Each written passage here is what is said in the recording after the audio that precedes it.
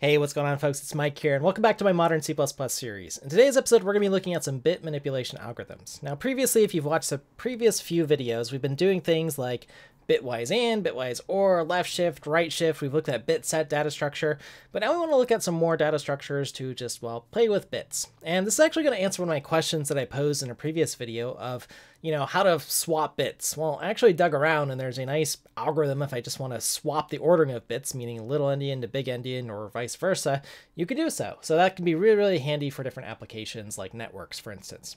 So anyways, let's go ahead and dive into CPP reference, and without further ado, see where these bit manipulation algorithms are, which were added in C++20.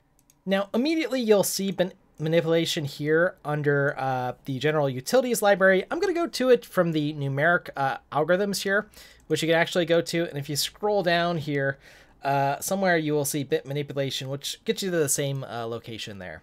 But just wanted to show you where that was. So today we're just going to play around and have some fun with some of these different operations here. We'll try a few of them. And I want to start off with some of the rotate operations here, rotate left and rotate right. This is just kind of a nice one where basically we take in the value, and again, it's going to be an unsigned type, and then we just shift the positions. But since it's doing the actual rotation or the shift here, it'll roll the bytes around here. Okay, so let's go ahead and take a look at an example here. And I'm going to go ahead and include bit set here. And I'll go ahead and include bit here for our algorithms. Okay, so again, we're going to need both of those here. And it can be also nice, I'll follow along with this example here, to include some of the fixed width types, which we've also covered very, very recently here, just so you can work with the unsigned types here, okay, which is what this indicates that it's working with here. So let's go ahead and create a new unsigned type here, uint8_t. I'm just going to call it, bin. I'll follow along with this sort of example here. And we'll just use something like this here. Let's do 111,001, something like that here, just to give us a binary number here. And what am I going to want to do here is go ahead and call this, let's see, rotate left function here. So bitwise left rotating. So we're going to kind of roll the bits left here. So let's go ahead and give that example here. And we could use bit set for casting. Let's see if they're using that in this example here. I actually don't know why they have bit set here. Maybe they don't need it here. They are using the cast here. Because again, that's kind of handy. Actually, let's use that here. I'm going to use it. I'm going to call it cast bin binary cast, maybe as a name for it. I don't know. And we're working with a bit set of 8 bits here. So that's going to be kind of nice here. So anyways, let's do a binary cast here just to see our original thing here of our binary number here. Okay, and let's go ahead and compile this. I'm going to need at least C++23 for these examples, or excuse me, C++20 because of the bit manipulation algorithms. So that's why I'm compiling as such. And this works as follows here. Okay, so we can see our binary number printed out. And again, I've just defined this. This is like a type def. So again, if you haven't seen my video on using, you can check that out. But yeah, it's just basically doing a, we have a typecast now for a specific type here. And just to make this a little bit nicer, let's just call this binary cast 8 so we know that the size matches here. I know that's probably going to be a little bit annoying to type out, but again, I don't know. If I was building a library out of this, that's maybe what I would do here. So anyways, let's go ahead and just have our original value here, original, and we'll kind of print that out here. Let's go ahead and move this over a bit. And then let's do our rotation here.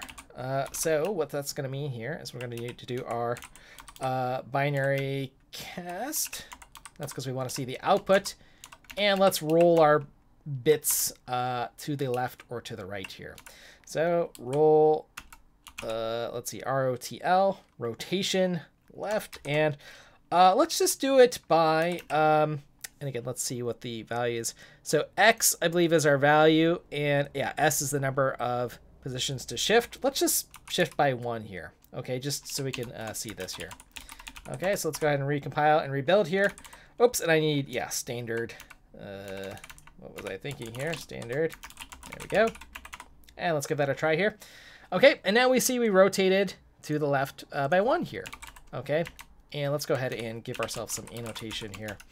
Let's just go ahead and say comma 1 here. Okay.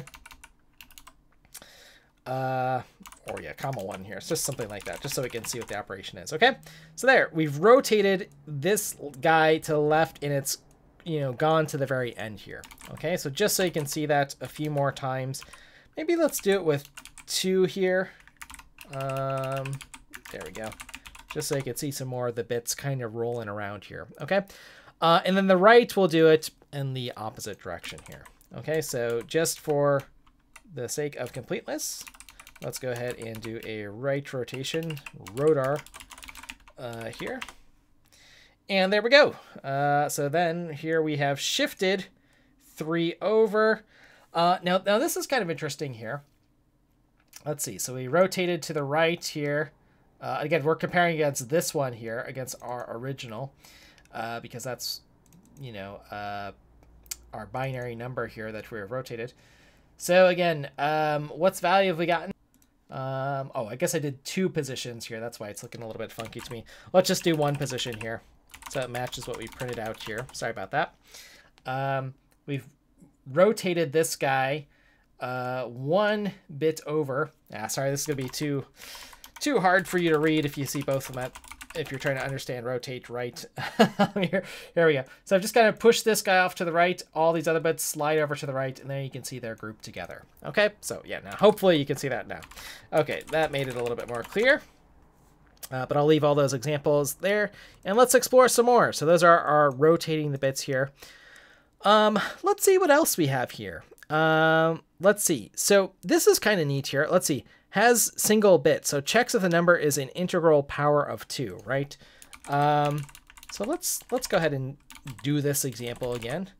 Let's go ahead and grab this guy here, and let's just call this pow2 and not pow2 not.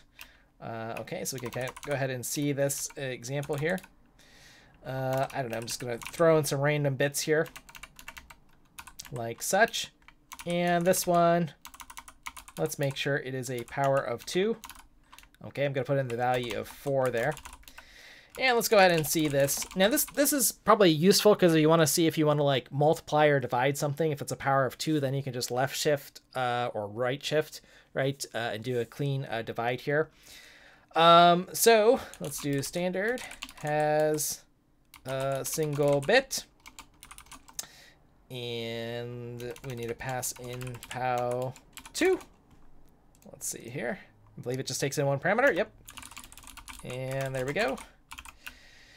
And this one will be pow2 not. Okay, so we should see a 1 and then a 0 in our output. We'll just see a 1 and a 0 here. Okay, so as simple as that here. So check if we have a power of 2. Could be useful for, you know, optimizing shift. I'll just say multiply / divide operations here. Okay. And then let's see, this was our rotation operations. All right, let's look a little bit more. These are kind of fun here. Byte swap here. This is kind of one that I want to take a look at here. So reverse the bytes in the given integer n. Byte swap. So again, this is like a per byte level. This will take the, let's see, do I have my clipboard open? Let's open that up. Or rather, I mean my drawing board. Here we are. And so basically the idea is if I have something like FE, I'm going to draw these in hex because that's going to be easier. 0, 1, I don't know, 73, something like this. Right, here's sort of the byte order here. Right here are the bytes. Here are their indices. Usually I'm reading these 0, 1, 2, 3. Now some architectures, though, would reorder these. So you would want FE on this side, 0, 1, 0, 2, and 73 here. Okay, so the order would still be in this way, 0, 1, 2, and 3. Okay, so this just kind of depends on the architecture, whether you're a big endian or a little endian. Okay, so if you know what your architecture is, and if you're targeting some other architecture and this isn't being handled, you know, for whatever reason, or you're writing the software that handles this, you know, you might want to handle this byte swap here. So let's just do byte swap here, example. Let's create a byte here. I'm going to do a uint 8t again. Bytes, byte, 1 byte here. Actually, let's make this a 32-bit integer, so bytes. FF, and let's make it sort of in descending order, just so you can see. DD. Again, we could break these up with apostrophes if we want. AA and 77. And, well, let's see here. How are we going to write out the bytes here? Let's write out another... actually, we can just do this with hex here on our standard cout here. Let's just write the hex out, and I'll write out bytes. Okay, standard and line here. And then let's go ahead and write out the byte swap here. Byte swap our bytes. Okay, and then I want to, since cout is a global object, and remember that from my videos on streams and cout, I'm going to reset this to decimal here just in case I forget later. So that's why I need to do that here. In fact, I actually don't need to set this to hex twice here. Okay, so if that doesn't make sense, watch my other videos on cout. Let's go ahead and run this, but now you can see, you know, this is our default order, it looks like, sort of as I've written it out, which is nice. I like that. Now how the computer might be interpreting it, right, we can swap the bytes here. So that's what it is. That's kind of nice here. This is a C++23 feature. This is why a few videos ago I was saying, hey, what is this? You know, does anybody know a way to do this? And of course, there's little bit manipulation tricks for like swapping bytes or whatever, which maybe this is what it's using here. But this reverses the bytes here.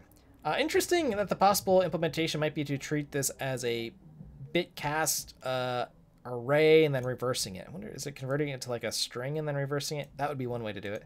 A little bit expensive, right? Probably want to use some better tricks. But anyways, yeah, some nice tricks for printing out the bytes here. I mean, you can immediately see where some of these useful things are. Like if you've written a debugger or want to dump out some memory and, you know, space stuff out or change the architecture. So again, just handy little tricks here. There's other useful things like, let's see, counting the, you know, number of zeros and ones. I'm going to leave those. You could probably check those out here. Let's see. Counts the number of 1 bits in an unsigned integer. Oh yeah, pop count here. Returns the number of 1 bits in the value x here.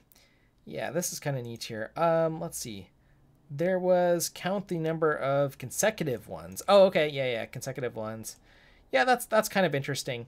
I mean, why would you care about this?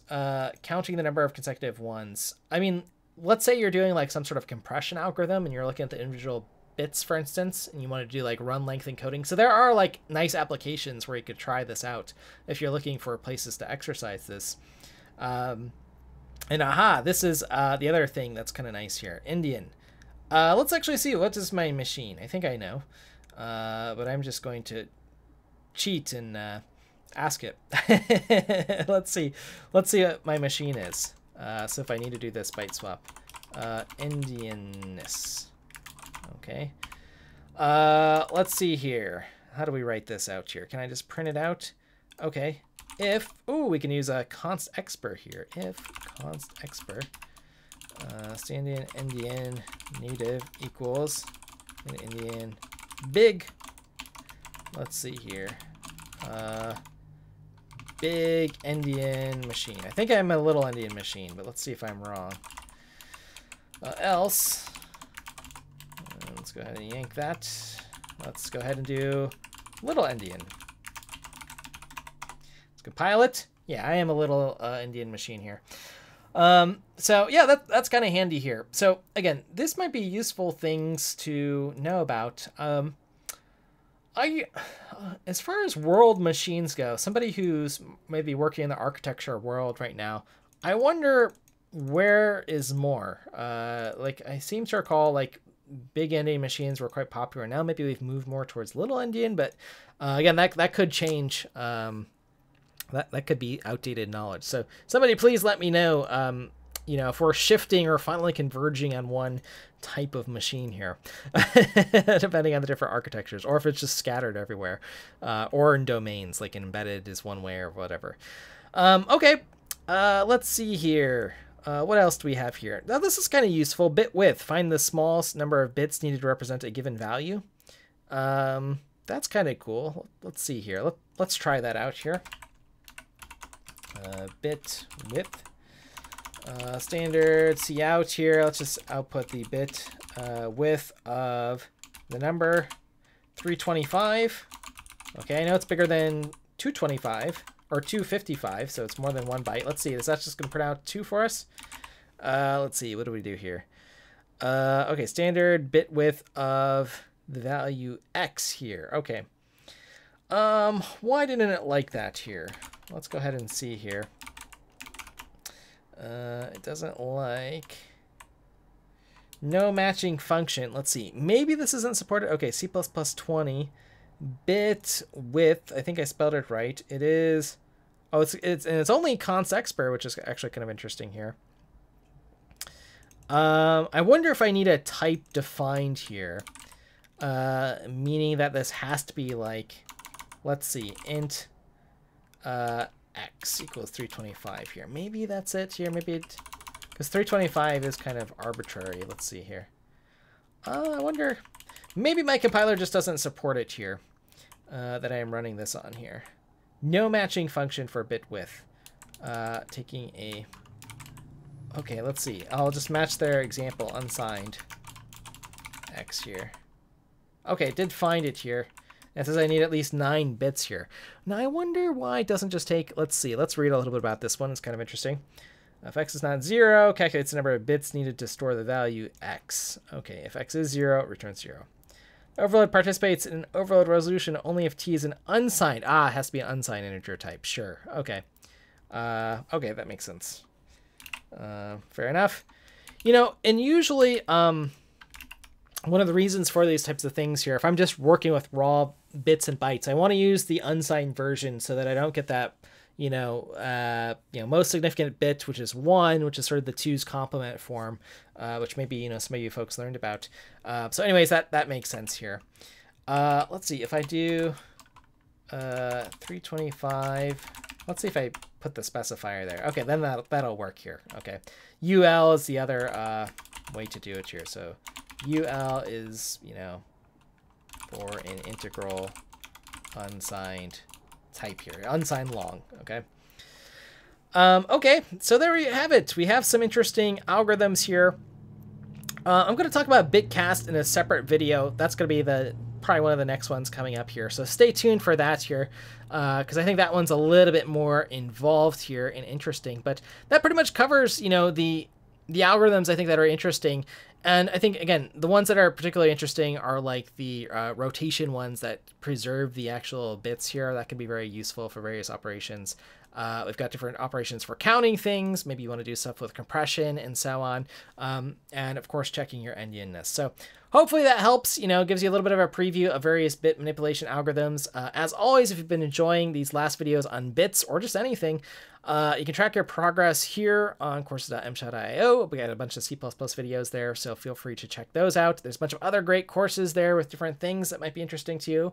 But otherwise, yeah, let me know your thoughts. Let me know if you're using these library functions in any interesting way. Let me know about that endianness machine. I can Google a little bit later as well what I find. But anyways, thanks for your time and attention, folks, and I'll look forward to seeing you in the next episode.